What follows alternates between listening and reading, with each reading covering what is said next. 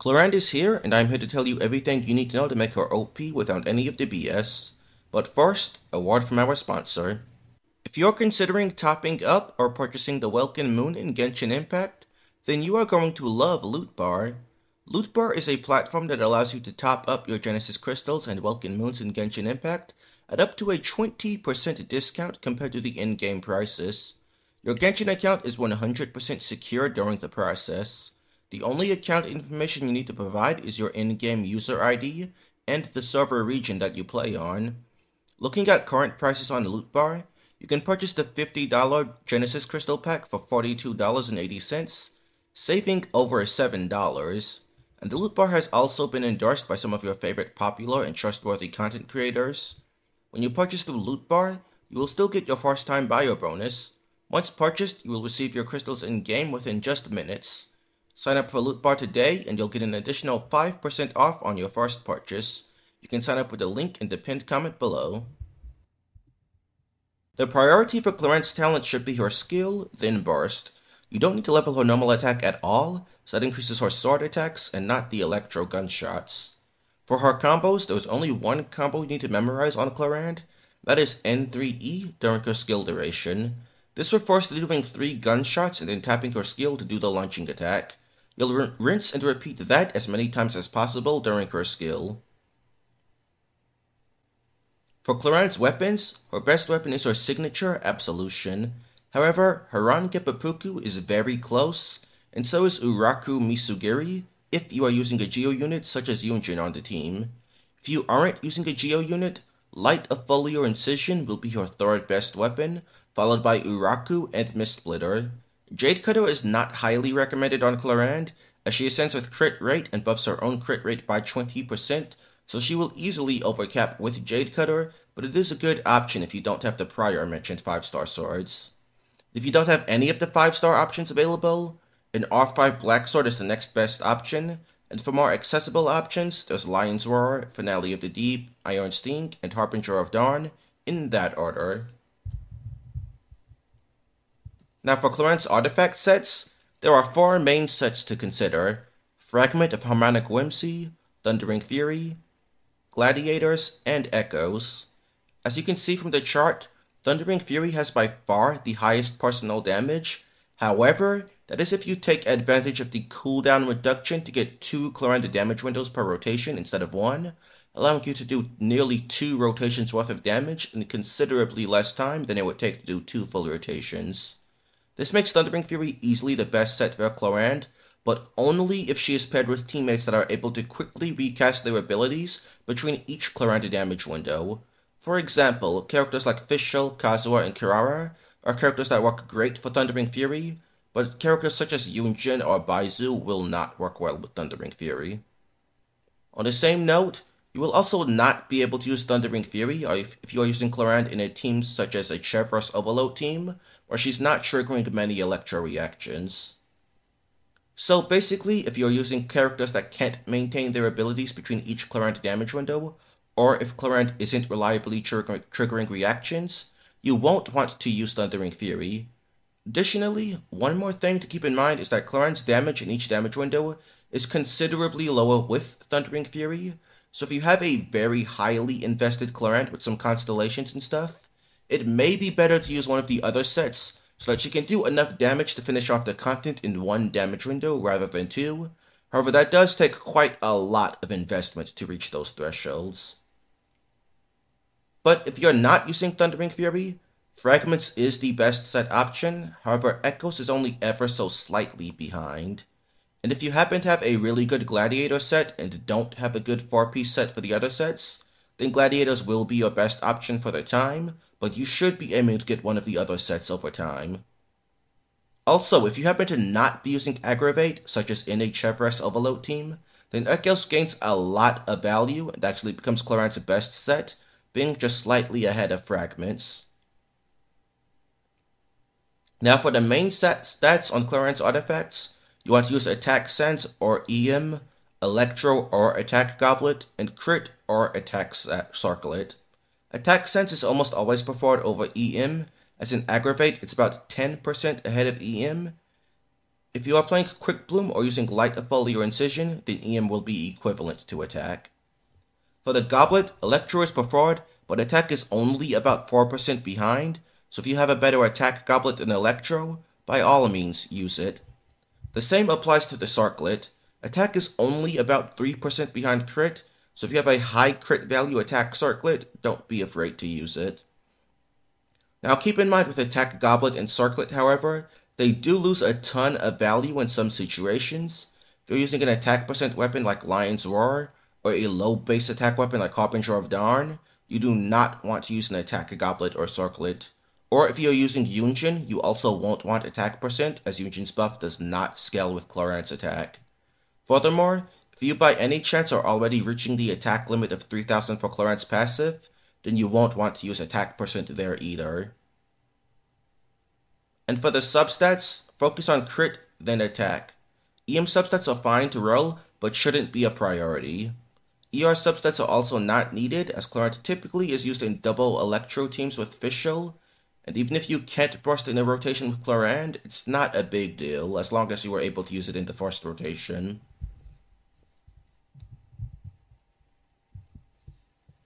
For Clorinde's teams, her best team structure is, by far, Aggravate. This is because Clorinde's kit is designed around having a very high hit count, but with low base multipliers on each individual hit.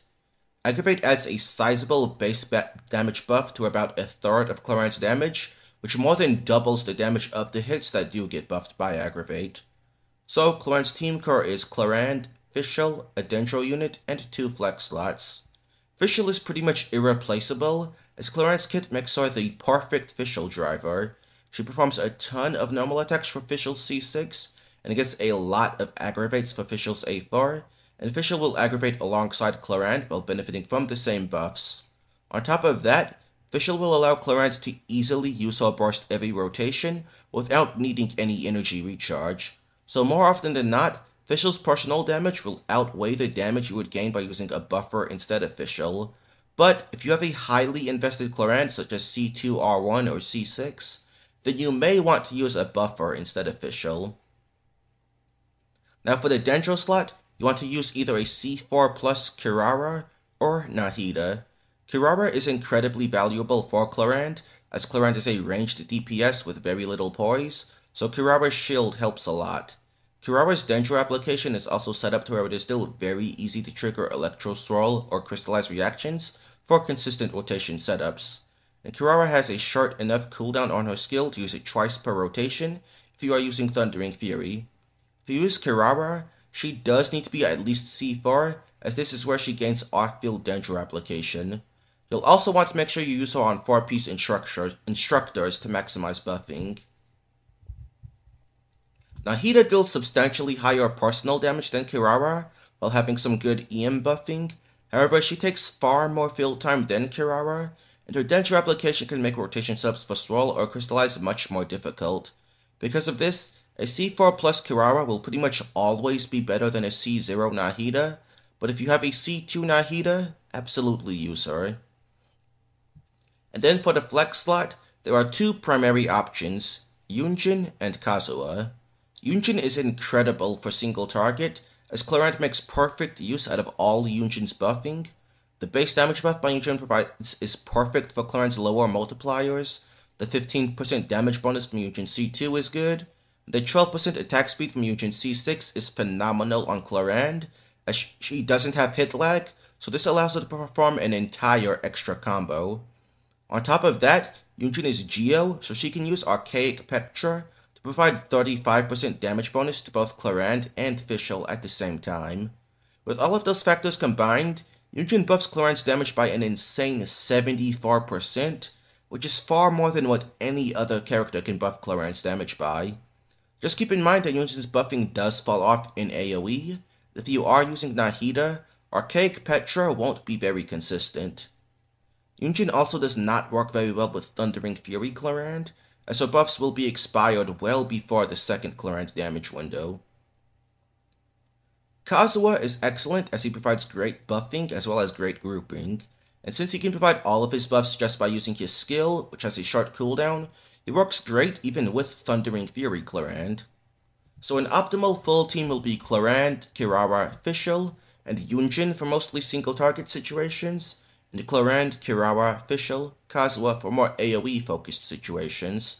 Sucrose can be used instead of Kazuha there, but it's not as visible as she has far inferior grouping to Kazuha. If you want to maximize Clorinde's personal damage in a single damage window, then the recommended team is Clorinde, Kirara, Yunjin, Kazuha. This is inferior to using Fischl unless you have a very highly investment into your Clorinde, so I would not recommend doing this until you have at least C2 R1 Clorinde and excellent artifacts. With that said, Aggravate Clorinde is Clorinde's strongest team option, however she does have a couple more viable team options. Chevreuse Overload works pretty well for Clorinde, with the team ideally being Clorinde, Fischl, Chevreuse, Bennett.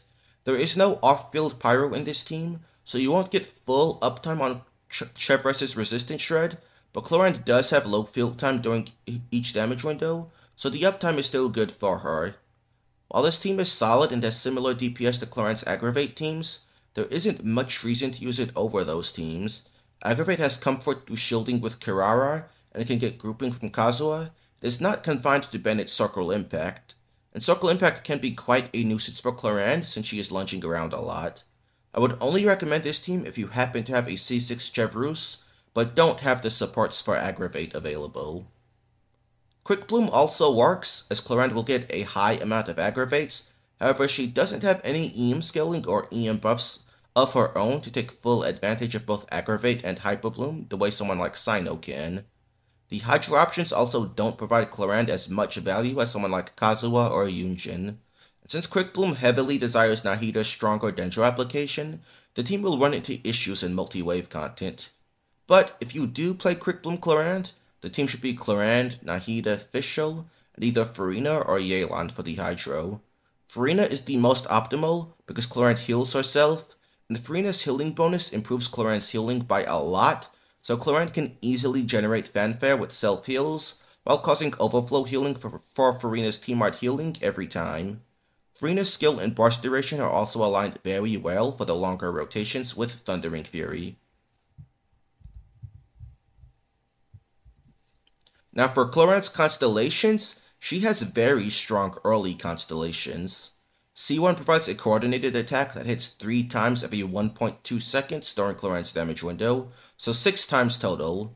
The C1 only hits for 30% of Clorinde's attack, however it is considered normal attack damage, so it gets the extra 60% attack scaling from Clorinde's passive on all 3 hits each time, also getting an aggravate each time. This is a massive 20 to 30% damage increase for Clorinde depending on the team, and is our second strongest constellation overall.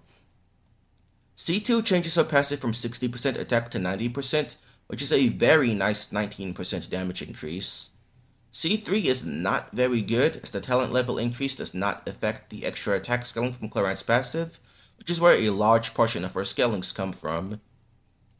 C4 is also not great, it makes her burst do a lot more damage, but the burst is still nothing spectacular, and will primarily still be used to set up the initial Electro for rotation setups. Same applies to C5, more burst damage, but it doesn't make that much of a difference. Then her C6 is by far her best constellation. It gives her a ton of crit value, as well as an extra 6 coordinated attacks, which apply Electro for aggravate each time, making for a massive damage increase. On top of that, she gains an absurd amount of damage reduction and interruption resistance, allowing her to face tank anything even without a shield. With that said, what should be your priority if you want to vertically invest into Clorinde? C1 is pretty much always going to be her largest early damage increase, so prioritize that first. Then, if you are currently not using one of Clorinde's best 5-star weapons, you'll want to focus on getting a weapon like Absolution, Haran, Uraku, or Light Affiliate Incision, and then after that, get her to C2. After that, C3 to C5 are not that great for Clorinde, but you can still go for them if you intend to C6 Clorinde eventually. Then getting Freedom Sworn on Kazuha if using him, and or a 5-star weapon like the First Great Magic for Fischl, are also solid investments that you can make.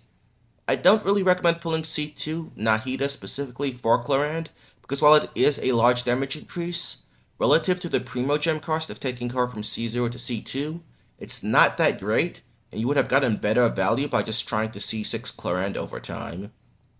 But if you happen to already have Nahida at like C1, then absolutely take her to C2. And that's everything you need to know to make your Clorinde OP. If you found this video informative or enjoyable at all, please consider subscribing to the channel, as that helps me out a lot. Please also leave a like and comment letting me know your thoughts. Thanks. Goodbye.